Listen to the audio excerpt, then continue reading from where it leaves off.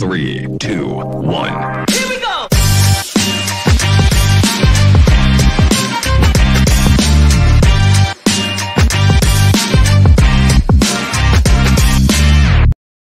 Welcome back, Mad Tropolis. What a week. Wow. Some of y'all had hurricanes. Some of you had hurricanes at work. I know the freight world this week was insane. So we made it. Happy Friday. Danny's in the house. John's in the house. Tim Pool. It's so nice to see everybody. Okay. What's everybody drinking? Put your beer in the comments. Or if you're listening to music, don't forget to put your music in the comments as well. Ezo Deliveries here. What is this? Ithaca Beer Co. Flower Power. Anybody's had it. It's a little hoppy though. India Pale Ale or something. Andrew Teal would yell at me about this. I probably use the wrong terminology. I just drink the beer, people. I'm not a beer expert. So just wanted to let everyone know that you can find all the episodes on YouTube. I know a lot of people like to watch on LinkedIn, but you can always go to YouTube, Mad Gains Live, and you can see all the past episodes and learn some shit, people. You can also go to my website, madgainslive.com, MADGAINES live.com. All right, let's get started. Let's introduce our wonderful guest, John. We are so excited to have you. And I want to tell you, interestingly enough, that you were brought to my attention by some of my Canadian followers. And I was like, Canadian, interesting. And I'm, still learning the industry and different companies. And I knew about your company, but I didn't know that you had such a heavy Canadian following. So what's that all about? Because you're based in Atlanta, right? well, we were based in Montreal as well as Atlanta. So we have a U.S. headquarters as well as we're a Canadian corporation. And the founders at FLS, FLS is over a 30-year-old company. The founders grew the business, sold it in 2016 to Abry Partners, which is a PE firm out of Boston, who's our owner today. And, they worked with the owners, the founders, for a couple of years, ultimately decided to make a change. I had a relationship with Abry from my telecom days, and they knew I was at Coyote and reached out and said, would I be interested in doing this? And it's been a really great, it's been a great ride so far. Yeah. How was that shift going from Coyote? How long were you at Coyote for? Almost 4 years. Okay. And then where were you before that? Were you even in freight? I was not. I was in telecom my whole career prior to that. So yeah, it was interesting. When I interviewed with Coyote, Jeff Silver hired me. He made it clear that he was looking for someone from outside the industry and with a different perspective. And so I worked kind of helping to lay the foundation for being able to build a sales organization out even bigger than it was. Coyote was about 1.8 billion when I started, and we were going to, myself and a COO were hired. The plan was to take the company public, and started planning to do that. And then, surprise! As most folks know, UPS came in and offered a lot of money, and that was great. UPS, let us continue to run the business. So I got to, learn. But it was really neat that what Jeff did in hiring me. He, for the first 2 months, 2.5 months, really, I came into the organization as an entry-level new hire. So I went through the new hire program, was taught freight, was able to not get, bogged down by what my real job would be as chief commercial officer until I had a good idea of, the business and not that you can learn this business in 2 months, but 2.5 months. But I went through the new hire training, which was all, in the classroom for 30 days. Then I went onto the floor as a entry-level carrier rep and worked on booking loads and learning to deal with carriers. And yeah, so it was really neat, working side by side these brand new hires. And I have kids older than a lot of them, and they were teaching me everything this old dog didn't know. And but it was really a great way to come into the business and learn, and then be able to at least be able to walk and chew gum while I learned the business, working with these large customers. So Coyote was a great experience. What did you think about the freight world your first few months? It was. He sighs first. Yeah. The things that was good. That was a good response. A big sigh. The things that attracted me about it were that, number one, Coyote was actually very compelling. One of the best brokerages out there. Was when I left telecom. I had a non-compete and I couldn't compete. I had a contract for a year, so I was just figuring out where else I would want to go. And Coyote offered an opportunity to go into something that had scale. It was, as we said, pre-public. That was exciting. I'd been a CEO of a small publicly traded company in telecom, and so it was really a neat opportunity. And the things about the industry that surprised me were, the size, the scale, the growing faster, the GDP. So really, really neat business. Anybody that's in telecom knows, telecom's going the other way. You're replacing outdated, high margin technology with inexpensive, low margin technology. So for legacy companies, it's difficult to really get the growth engine going. And in this business, it's not, and we're seeing that this year, particularly. Was there any time where you were like, what the hell have I agreed to? About every 3 weeks I do that. Yeah. You're like, what is going on? Yeah. The business is, especially our business now, we're almost 600 million in revenue. So, good size. We've grown, we've done one acquisition. We're going to try to get at least one and potentially two closed before the end of this year. But the cyclicality of the business was really the biggest change for me. Telecom, in recessions and in good times is pretty stable. You also know when you sign a 3-year contract in telecom, what the costs are going to be, what the revenues are going to be, and that's stable. In this business, you sign do a year RFP. It's much more volatile, much more difficult to gauge. But we've got a great CFO that really does a nice job helping us forecast the business as well as managing the financial side of the business, and that's really important. I think it was interesting. I talked to one of the most famous shippers, Ron Kane. He used to be famous in the beer world, then he went to Monster, and now he's doing flatbed. And one of the things that he used to get so frustrated from a high-level shipper position is all over the supply chain, he was able to predict his costs, and things were pretty stable. But he's like, but the transportation portion was so volatile, it didn't make any sense to me. Like every year, everybody knew Christmas was coming. Yet every year Christmas is all fucked up. It's like, it was just so odd about our industry. And maybe that's what some of us are so addicted to, is the volatility and the excitement. Like you really have to ride out the waves. I think that right now some of us are at a wave where we just gotta like make as much money and close those deals and have fun. And you never know what's around the corner. It could be something like last summer. I see Matt Fink is in the house. I love Matt Fink. We got to get you on the show one day, Matt Fink. Ron Kane, famous or infamous. Good point, Matt. I saw a couple other people. Someone said, let's see, John said he's drinking a German Pilsner. Ooh. Rhonda's in the house. Chris Gaines, my little brother, who's in Atlanta working for JB Hunt. He's in the house. Hey, Chris. And then there is an inquiry on the jersey behind you. What I'm not okay, I do have my glasses on, but I still can't see. It's Patrick Kane Blackhawks signed jersey and hockey stick. I don't know if you can see the hockey sticks right underneath it. Got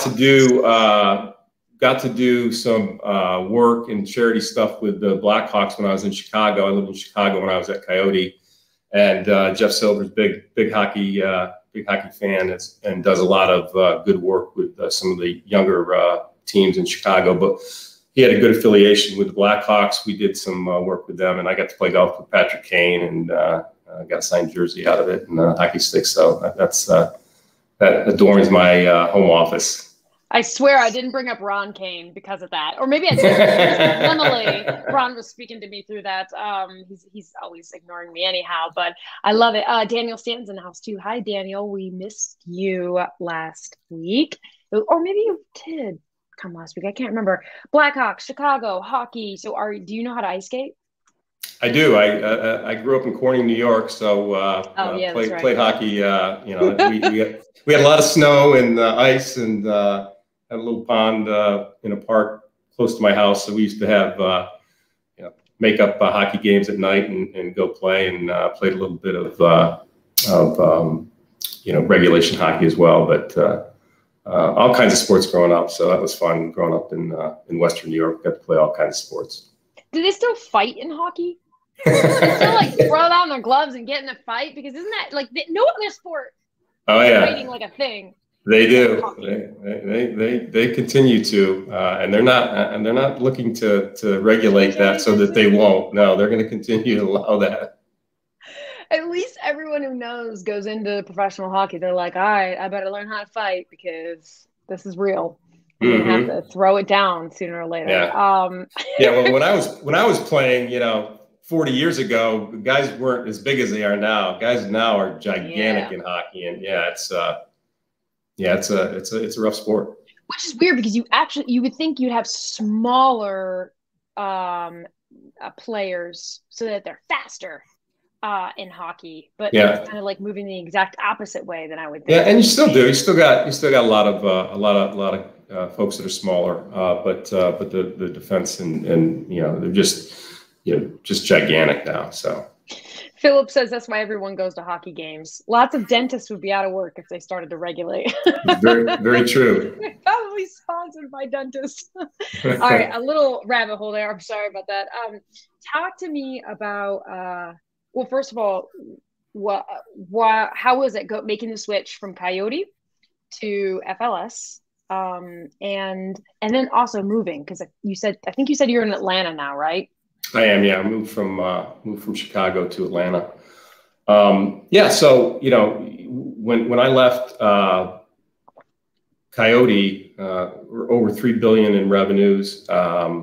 Obviously, we did a lot of work with UPS, and so got to see, the inner workings of that, Goliath of a company as well. And I had worked with some multi-billion-dollar telecom companies in the day as well. So I had a good experience with small companies as well as large. But the change from, Coyote was very established, had really good technology, obviously a lot of great experienced people up and down the management and sales and carrier sales ranks. So when I came to FLS was obviously a lot smaller. Knew we needed to change the technology. Wanted to really add some foundational things that would allow the company to grow from where it was to the size it is now, plus, get to $1 billion. And those are some things that, that you have to do that some people, frankly, in the business don't want to do. They want it to be the old way. And so we had some turnover as we went through that, but we also attracted a lot of good new folks. And we have really great tenure, throughout the sales organization, particularly our top 10 reps are all very, very tenured. And, we've got a great team in Montreal, a lot of back office folks that are there. Our IT team is predominantly there. And then we've got executives that, are in the United States as well as Canada. So, but the having to do the things as a CEO versus, being the chief commercial officer in Coyote and having, all of the support, there, it's different. And, you realize really quickly in this business, if you don't plan correctly, you can get caught up in one of those cyclical downturns and it makes life really difficult. So one of the things that we're doing now, gotten much better at forecasting, really confident in as good a view as you can have on where the business is and where the business is going. And then that helps educate us as we think about acquisitions and our debt load, and do we want to, how can we do a deal and make it make sense in the good times, but also allow us to, weather the cyclical downturns. And in that, I got to say that, Abry has been just a great partner, our PE firm. They were incredibly supportive during the, 2019, which is a really rough year. We made a lot of changes, all building a foundation that would allow us to grow as the market turned. And that really, has happened. And so our growth has been off the charts, like a lot of the brokerages have over the course of the last 16, 17 months. And, is Abernethy, is that Canadian or is that here? Abry's in Boston. They're a US firm. Yep. I was just curious because I'm always curious. Wait. Before I get into my curiosity, Daniel has a great question, because Daniel, I was thinking the same thing. He would love to hear about some of the changes that the old school team members had a hard time accepting. Well, yeah, so that's a great question. There are people that, that had an incredible tenure with FLS. As I said, it was over 30 years old, and there were a number of people that had been there for 15, 20, 25 years. So, when you're around, the same leadership and everything was really, it was focused in Montreal. Most of the executive team was in Montreal. And, now you've got a US PE firm that comes in, and now you change out the CEO for a US based CO, people are wondering what's going on. Right. And, one of the things our company going to turn into a bunch of capitalists? Oh, so no. The ugly Americans. And we, listen, we when we came in, we said, we're going to be transparent. We're going to talk to you about everything that we're doing. We do town halls. We do, we instituted a newsletter. We did a number of different communication things that, really gave what we feel like our employee base a really good sense of what's going on. But to answer the question finally, there are people that want it the old way and won't believe that the changes could necessarily be good for the business, and just want to do something else. And so they did, and in this business there are a lot of other places to go. And I have to be very careful myself, not getting caught up, because now I'm coming on over a decade being in this industry, and I find myself like looking at companies that are all young and sexy, and I'm like, oh, come on. Like, it's just brokerage. Get down and grind. Let's do it. Like, who cares about your sexy marketing and blah, blah, blah. But I find myself doing something like a little bit similar. And even as a leader in my past life, the thing I hated the most hearing, which sometimes I say, hey, shut up, Andrew, till I see that, is they, first of all, that happens all the time, is they like to say, well, you're still new to freight, and I've been in this industry for 30 years, and That's the one that gets me all the time. And then the other one is, we've been doing it this way for 30 years. We've never had a problem. We've never or it's always worked. And those are usually the two sentences that I cringe when I hear. I'm like, I don't know if I should cringe, but I do. Do you know what I'm saying? Oh, yeah.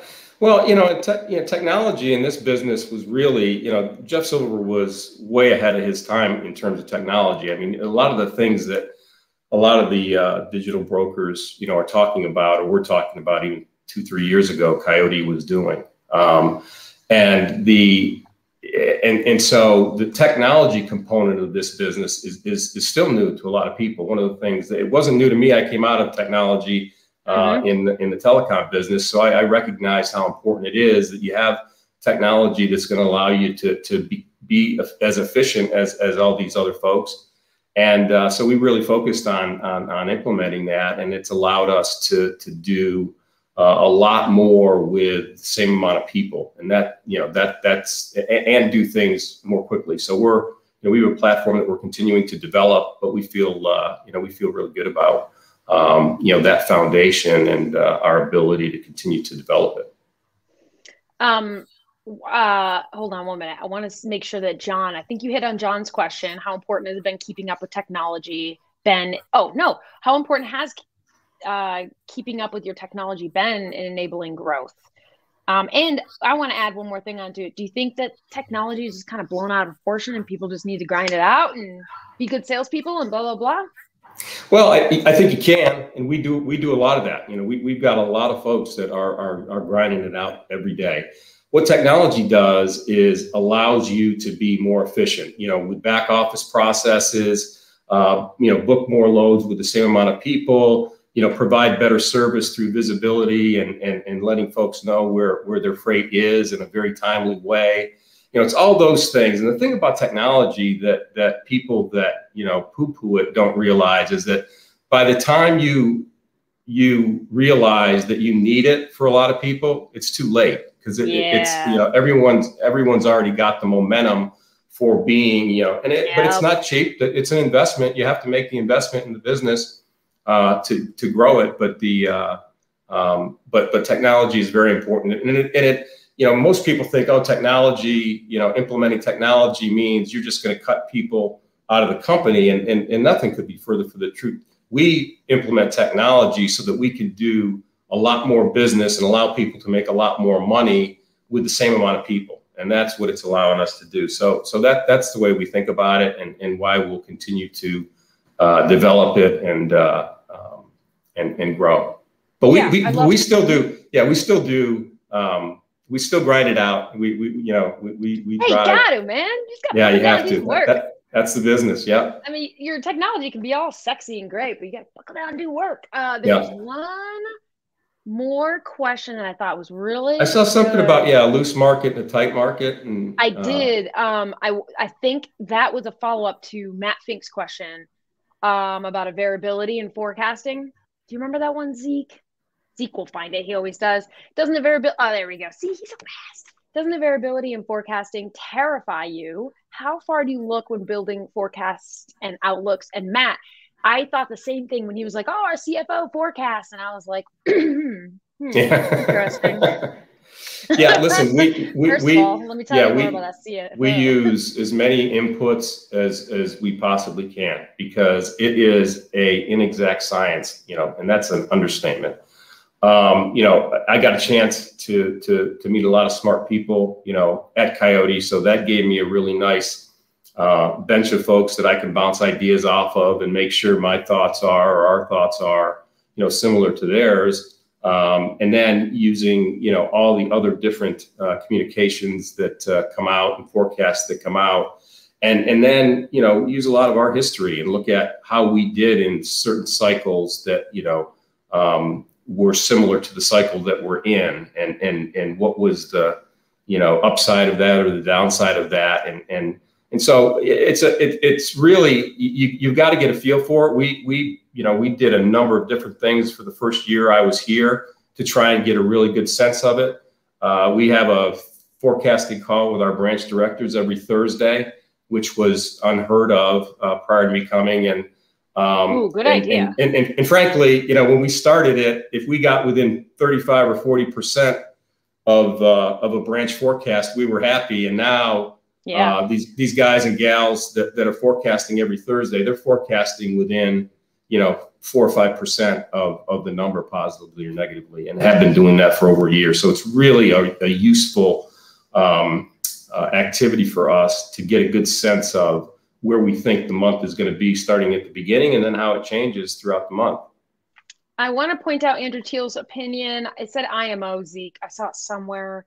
And also Andrew could maybe enlighten us on how far ahead he likes to forecast. I know Andrew's always in the data.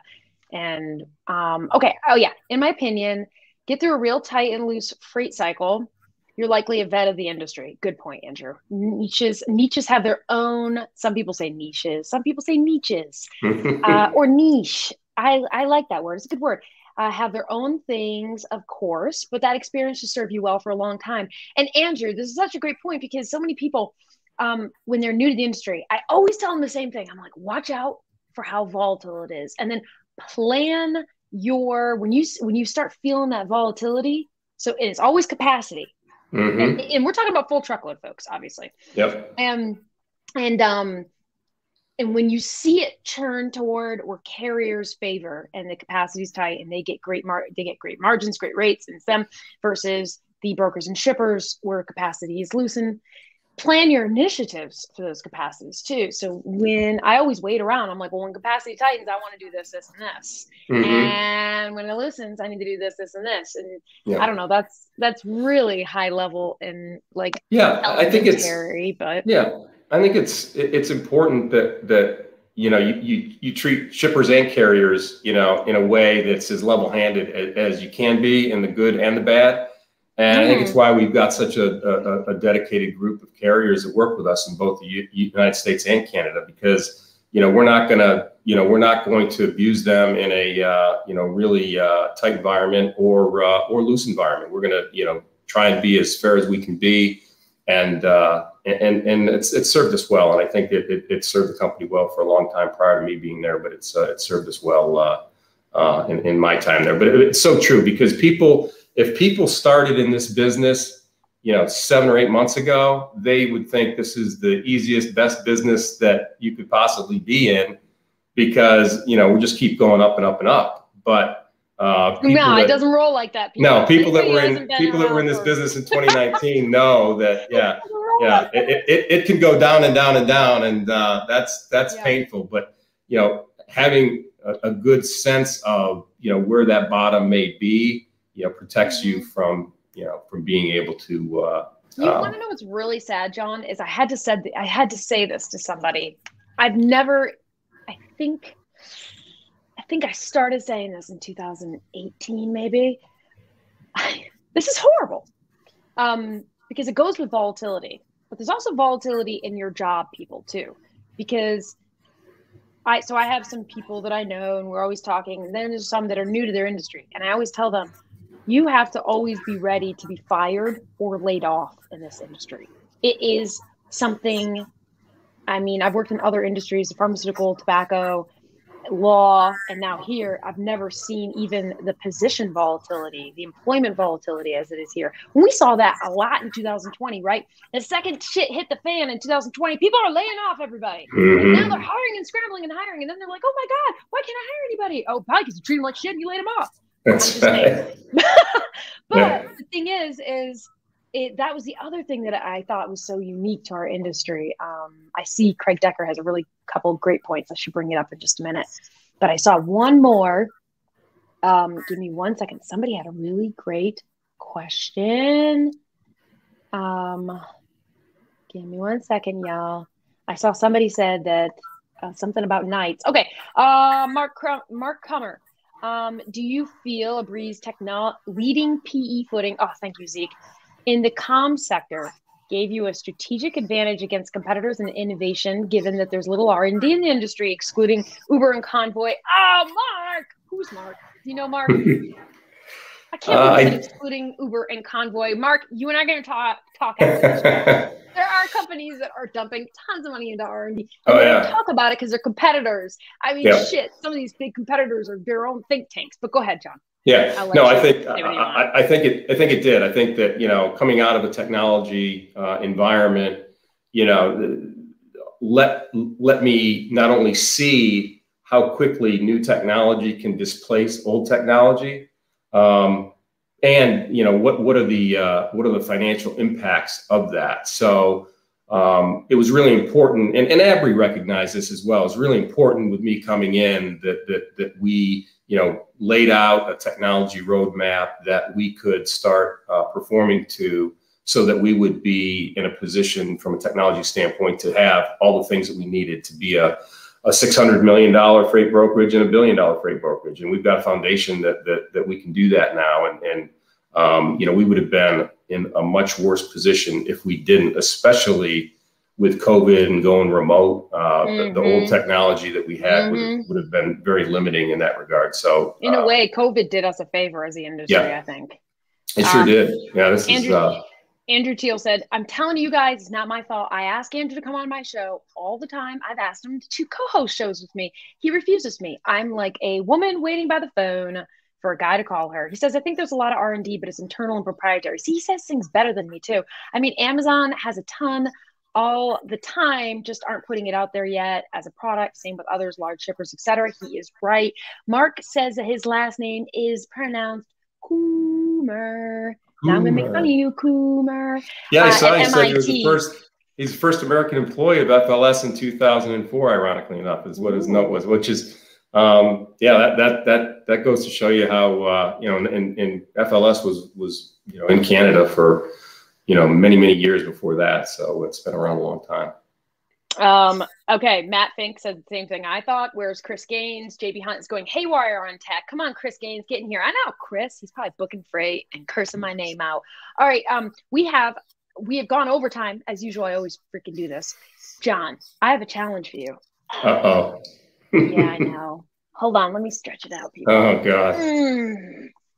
John, I want you to tell me one negative thing about Coyote.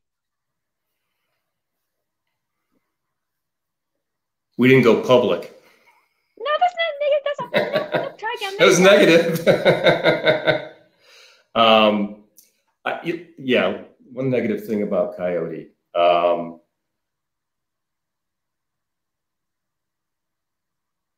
The most negative thing for me was, we had a great team and a great business, and it would have been fun going public and growing the business and selling it, so quickly into my tenure there was something that I wish didn't happen. That would be but I don't have